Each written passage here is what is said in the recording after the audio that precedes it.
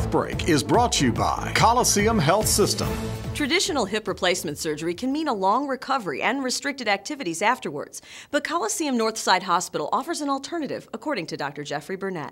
The anterior approach to a total hip just involves an incision on the front of the hip, and it doesn't require the detachment of some of the muscles that you have to cut through when you come in from behind. Anterior hip replacement means both less pain and a faster recovery.